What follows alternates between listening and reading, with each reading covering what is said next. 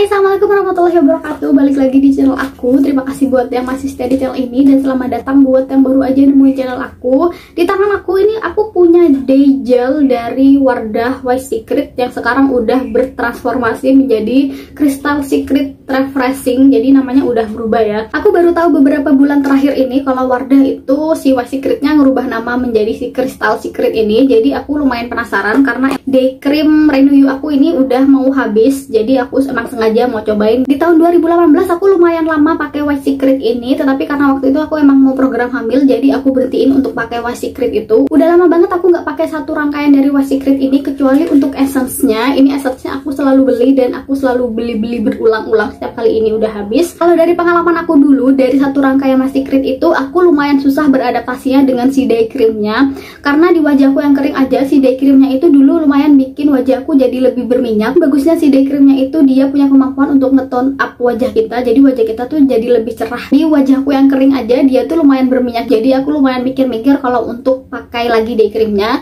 Nah, kalau untuk Cristal Secret ini sendiri, dia ini juga punya day cream dan day gel. Untuk day gel ini dia tuh sebenarnya direkomendasiin buat teman-teman yang punya kulit berminyak, sedangkan kulit aku kering. Tetapi karena dari pengalaman aku yang sebelumnya aku ceritain itu, jadi aku penasaran untuk coba day gelnya aja. Aku pakai ini masih 3 mingguan dan aku ngerasa kok ini jadi cepet habis gitu ya. Apa emang karena teksturnya yang dia tuh cair gitu. Dan setelah aku bandingin, ternyata ini emang si day gelnya ini dia itu cuman punya 15 ml doang, sedangkan untuk lightening series dia ini 20 ml, dan untuk renew-nya dia ini day creamnya punya 17 ml.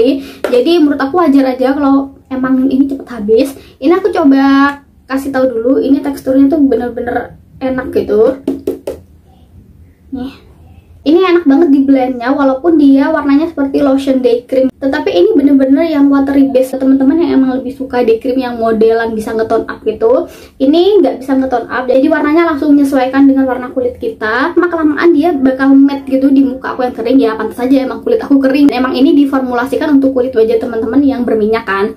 Tetapi sejauh ini aku pakai udah 3 mingguan ini tuh nggak bikin kulit wajahku tuh yang akhirnya jadi keset-seret gitu. Jadi masih normal aja lah, kelembapannya tuh masih normal, walaupun emang nggak bikin semelembabkan seperti day creamnya, karena emang day cream itu kan ditujukan untuk kulit yang kering seperti aku. Karena masih 3 minggu juga aku pakai Cristal Secret day gelnya ini, jadi masih belum terasa banget kristalnya ataupun beningnya gitu di muka aku. Tetapi yang aku notice adalah si day gelnya ini udah mampu banget untuk ngeblurin pori-pori aku. Essence ini juga menurut aku adalah salah satu yang paling bagus banget dari rangkaian White Secret ini, yang usianya masih di bawah 25 tapi pengen cobain dari rangkaian White Secret yang sekarang udah berubah jadi Cristal Secret ini. Bisa banget cobain face washnya dulu, kalau misalkan nanti emang udah cocok bisa cobain si essence-nya ini, karena menurut aku essence-nya ini manjur banget untuk mencerahkan kulit. Jadi sekian review aku dari pengalamanku sendiri pemakaian day gel Cristal Secret ini. Terima kasih buat yang udah nonton video ini sampai akhir, dan bye, assalamualaikum.